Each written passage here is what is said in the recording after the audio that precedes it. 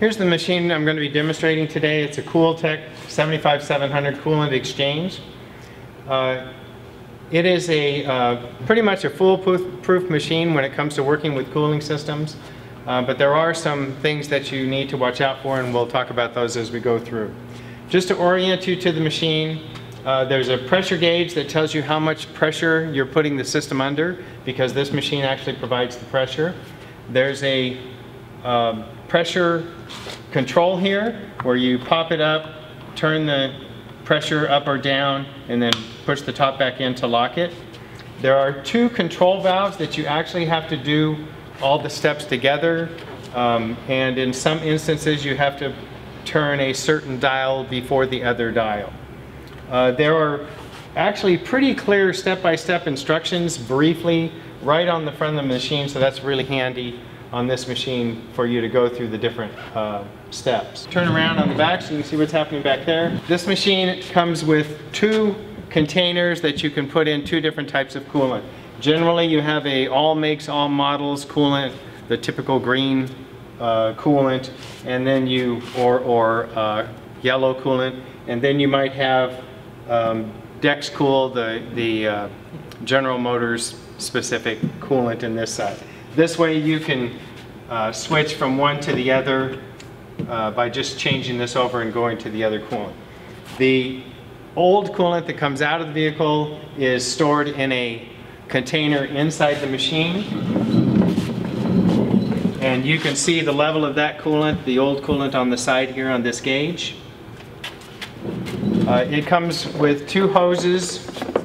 The clear hose allows you to see the old coolant coming out of the car, and the black hose, this is how you control the coolant going into the car. It has a valve.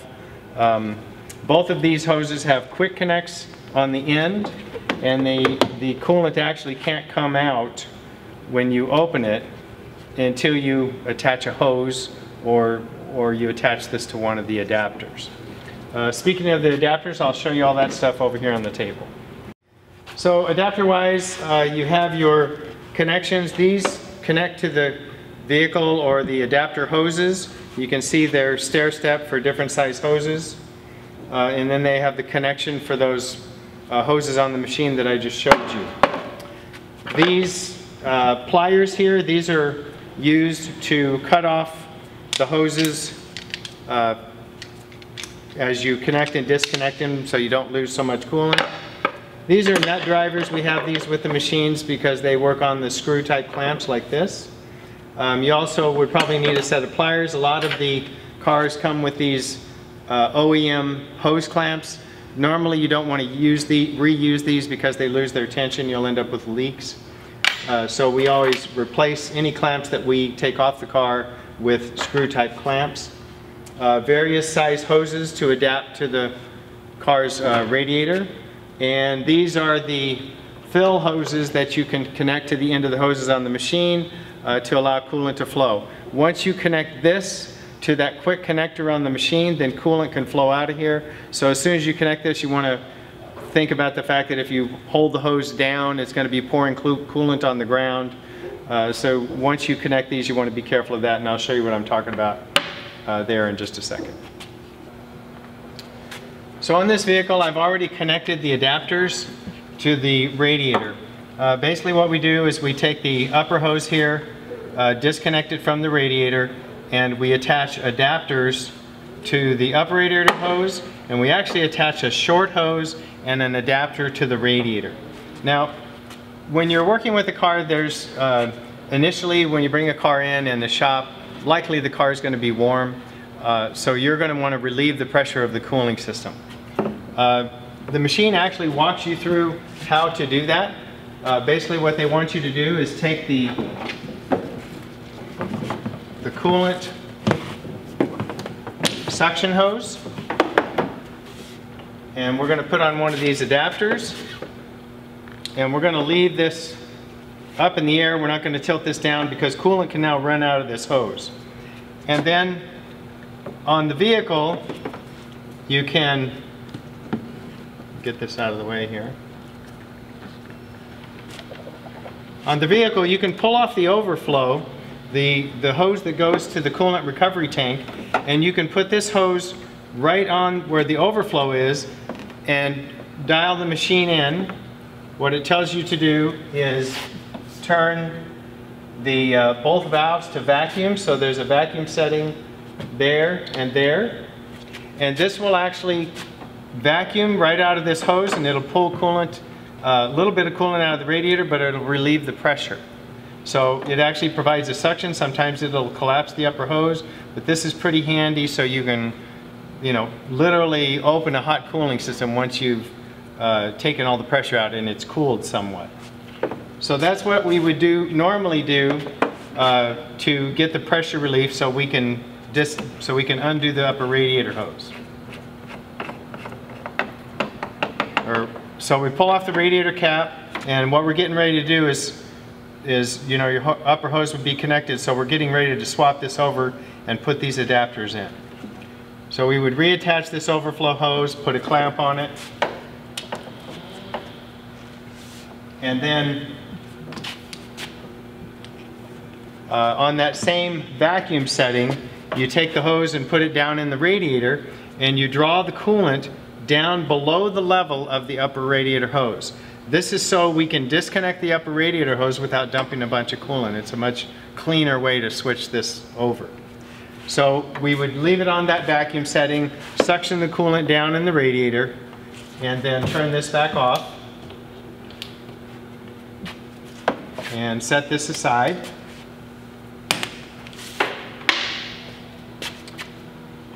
Take the upper radiator hose off, put our substitute short hose on here, mount our two adapters, hose clamps all around. So now what we have is we have access to the engine through the upper hose past the thermostat, and we have access to the radiator through the upper radiator hose connection. So now we've switched these over, and it's a good idea when you start out doing a cooling system swap, go ahead and top this off with water, and that's better than having these big air pockets inside the system. So when we start to flush, it's a good idea to have a full system. So we would top this off with water, put the radiator cap back on. I did miss one step that is pretty handy. If you use these pliers when you're taking the upper radiator hose off, if you clamp it off first before you take it off the car, then you won't lose so much coolant. The coolant sometimes comes out of the upper radiator hose as well. So that's one reason to have those clamps. In preparation for the flush machine, where we're going to pressurize this cooling system, you have to recognize that the flush machine is pushing the coolant around the system, and it's got pretty good pressure. It's basically whatever pressure the cap is rated at. This one's rated at 15 pounds. So if we apply that pressure to the cooling system, and our overflow hose, our coolant recovery hose, is connected and open, then that coolant can push right out, overflow in the recovery tank, and pour coolant all over the ground. So what we do is we use a smaller set of clamps here, and we clamp this hose off, and we would leave this on during the flush process. So next up, we're going to connect our two hoses. Remember, the coolant that's coming out of the car is coming out of the radiator because we're pushing the coolant in a backwards flow. So I would connect the clear waste hose to the radiator, and then the black fresh recovery hose I would connect to the upper hose connection going into the vehicle. Once I've got it connected, I can open it, and now we're going to go to the machine and set it for the controls to do the coolant recovery process. One thing about this machine is it takes air pressure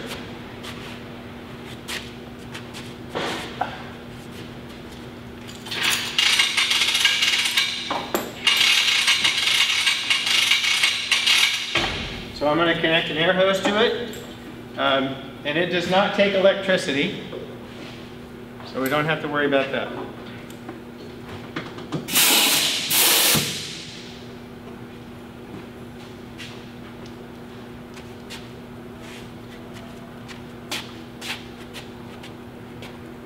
Okay, so the next steps on here, they have us relieve the system pressure. That's what we did first. We lowered the coolant level so we could swap the hoses over. We connected our connections to the vehicle, and now we're going to do a pressure test. And what we do here is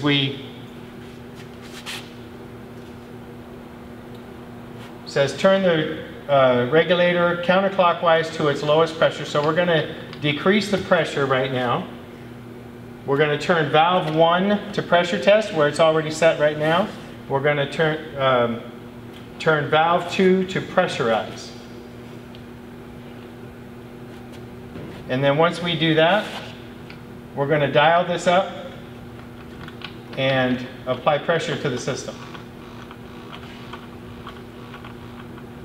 Just turn it kind of slow. When you get it to about 15 pounds, which is what the radiator cap is rated at, we use that pressure because that's what the pressure the car is used to running under.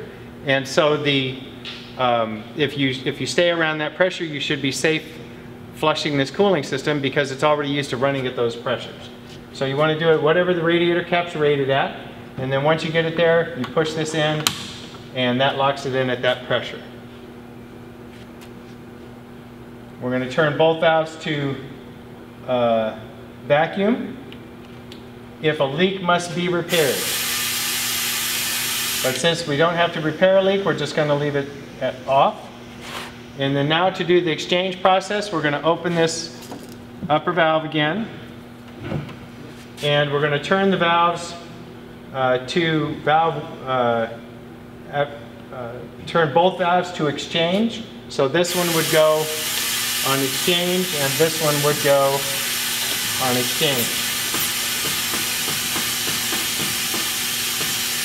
Now what it's doing is it's pushing new coolant in through the upper hose into the vehicle. The old coolant will be coming out of the radiator.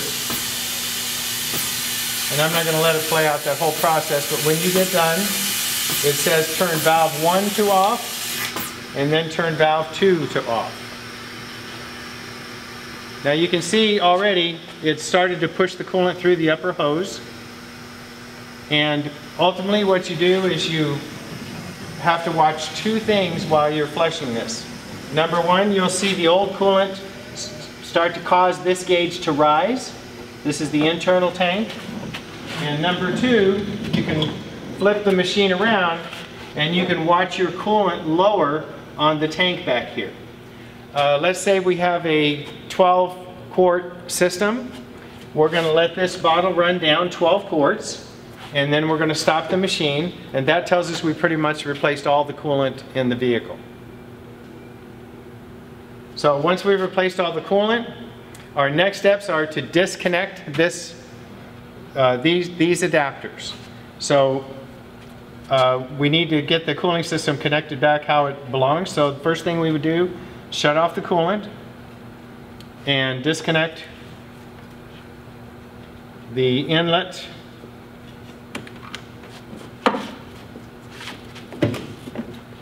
and the outlet. And we're going to do that procedure we did before where we lowered the coolant level. So just in case it's under pressure, we would disconnect the overflow tube, put our hose onto the overflow tube, put it on vacuum, and draw the pressure out. It's not likely to be under that much pressure though. Then we would take off the upper radiator cap.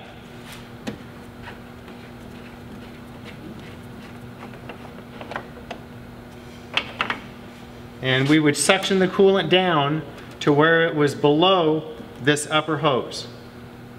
Once the coolant level's down below this upper hose, we can set this aside. And we can take the upper hose off of the adapter and have the upper hose in your hand, and then when you take the hose that's connected to the radiator, pull it off real quick, shove this hose back onto the radiator and connect it. Once you have your system tightened up and connected, then your coolant's going to be low because you lowered it to swap this hose over. So at that point, you're going to have to top off this coolant. Once you do that, you can put the radiator cap on. And there's one more step we have talked about doing with this system. You've got a coolant overflow tank over here. To the customer, this is where the mystery is. We've told them we've done something inside their cooling system, but they really have no evidence that we did that other than we might leave some tracks of coolant around. But the coolant overflow tank is good evidence that you've done a good job. So what I recommend you do is take this coolant overflow tank and either suction out all the coolant and then put new coolant in there, or you might want to remove this tank, go ahead and take it over the wash bin, clean it all out, and then put new coolant in.